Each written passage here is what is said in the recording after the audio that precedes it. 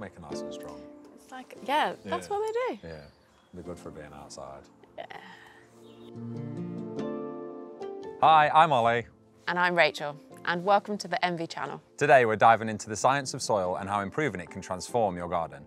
Healthy soil is the foundation of a thriving garden, so it provides water, nutrients and structure for all of your growing plants. In this video we'll explore what makes soil healthy, common problems that gardeners face, and solutions such as Envii Activearth, Compost Accelerator and Root Well.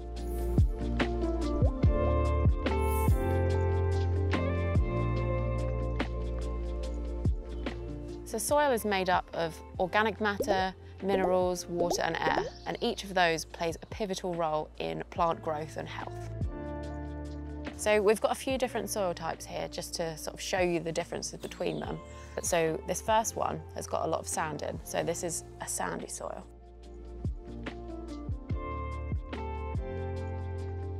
On the other end of the scale, we've got a clay soil.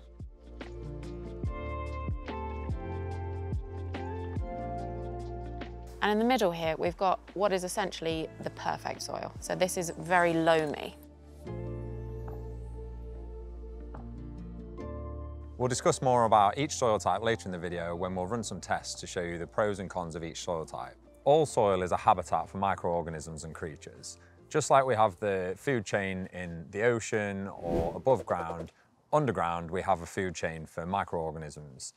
You have bacteria and fungi which break down nutrients within the soil and break down organic matter. This organic matter can then be absorbed by plants to help them grow, but then you also have bigger insects such as mites which can then feed off of the organic matter that the bacteria and fungi break down. These mites can then be consumed by slightly bigger insects, and then you've got earthworms closer to the top of the food chain that break down the bigger organic matter and start to produce worm casts, which are extremely beneficial for soil. At the top of that food chain, you've got your vertebrates and your birds that then feed on these earthworms. It's essential that you look after this habitat. The creatures that are in there need your help to help them thrive and to help your plants thrive. If you were to go into somebody's home and turn it over, you'd upset the creatures that live there. If you were to pour chemicals on somebody's house, you'd upset the habitats within that house. It's essential that we look after that habitat and look after the microorganisms and creatures that live within it. Two of the fundamental organisms within soil are bacteria and mycorrhizal fungi. Whilst they have some similarities, they play different and crucial roles within the soil structure, especially for plant health. There's two different types of mycorrhizal fungi. Some of them live in the plant roots and some of them live on the plant roots. But they help to create hyphae which stretch out into the soil, accessing more water and nutrients for the plants to grow. Bacteria, on the other hand, live on the plant roots and create a biofilm around the roots, protecting them from diseases and pathogens, but also helping to break down nutrients in the soil and solubilize them so that plants can absorb them more easily. We wanted to combine these microorganisms together so that you can replicate that symbiotic relationship at home to give your new or young plants the best start in life. So we've got this young tomato seedling that we've just potted on, and we're going to apply some root well to it today to give it the best start. Once we've transplanted it into its final home in the greenhouse, we'll give it a second application. Root well is a powdered product that's really easy to use. You simply sprinkle it around the base of your plants and water it in. Each packet will treat up to 80 plants, and it comes packed with slow-release seaweed to help give your plants the nutrients they need in those early stages. And that's it. This plant will now be colonised by the beneficial bacteria and mycorrhizal from root well. We're going to take it back inside, put it in the windowsill and keep it protected from the frost for the next couple of weeks. So there's two major issues that your soil may suffer from. The first being soil compaction and the second being low nutrient availability. Here we have clay soil. Now clay soil gets particularly compacted. That's because the clay particles are so close together. Now this will lead to root rot in your plants because the water can't properly drain through.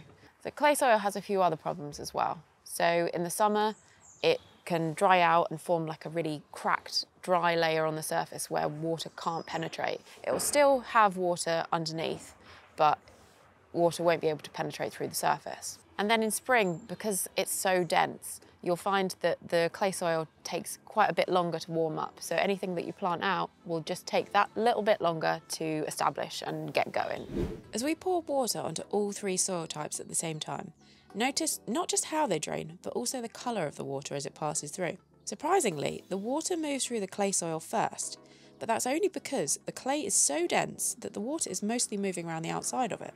The water that does drain is thick and opaque, showing how the clay soil holds onto fine particles and suspends them in water. Now, once those gaps close, drainage slows dramatically, which is what leads to the waterlogging over time. In the sandy soil, water drains rapidly, staying very clear as it passes through. That's because the large sand particles don't hold on to much, allowing water and nutrients to wash away quickly. And in the loamy soil, we see a balanced drainage pattern. The water comes through slightly darker than in the sand, but much clearer than in clay.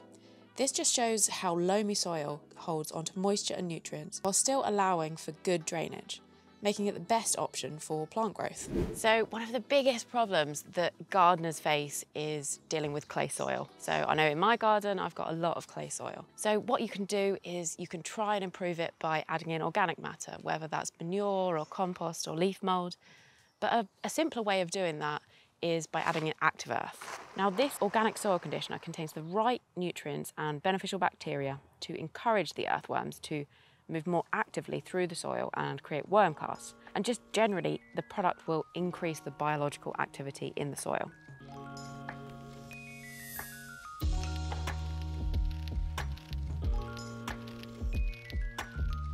One of the best ways that you can improve your soil is by adding in your own homemade compost.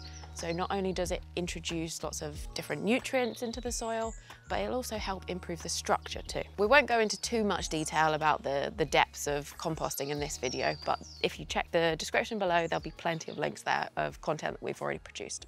But at its core, composting is essentially you want to have a good mix of greens and browns, and you want to be turning your compost pile regularly to introduce oxygen in there.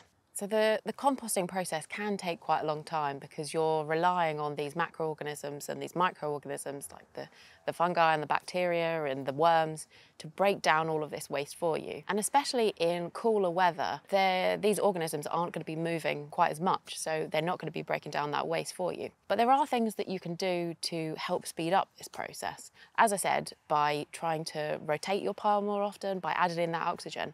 But if you use a product like Compost Accelerator, then you can speed up the time that it takes for this decomposition to happen.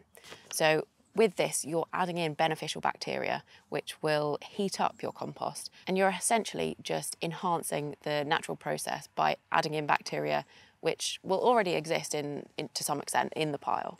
Alternatively, another way that you could get organic matter into your soil is through cover crops or green manure. At the end of the growing season, you can sow things such as alfalfa or mustard that can grow during the off-season. And just before these go to seed or flower, cut them right back, leaving them in the soil and allowing the microorganisms to break them down and release nutrients back into the soil. There are lots of varieties of cover crops that you could use, from alfalfa to vetches and clovers and buckwheat, but we'd recommend a legume such as red clover. These are able to fix nitrogen from the atmosphere into the soil, ready for your plants to absorb. If you're growing in pots, then nutrients in the soil will flow through a lot quicker than if you're growing in the ground. Because of this, you'll probably have to feed your potted plants a bit more frequently.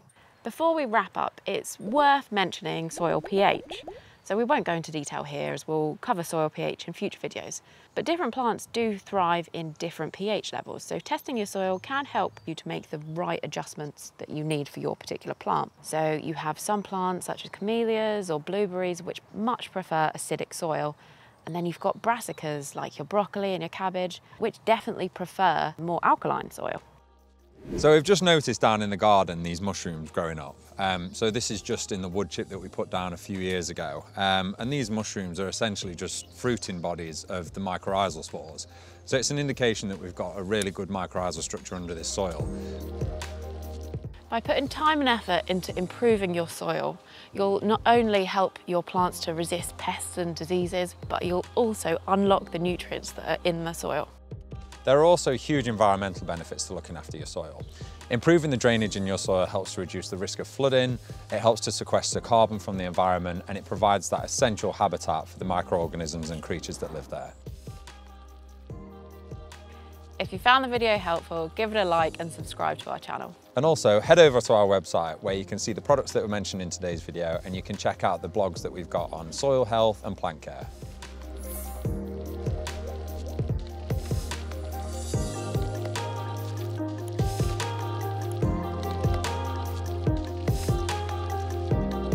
Today we're diving into the science of soil and how improving it can transform your garden. Today we're diving into the science of soil. Today we're diving into the soil of science and how improving it can transform your garden. Yeah. Oh, did I? Yeah. Oh, God. Are you starting or am I starting? You can, it's your fruit and bodies.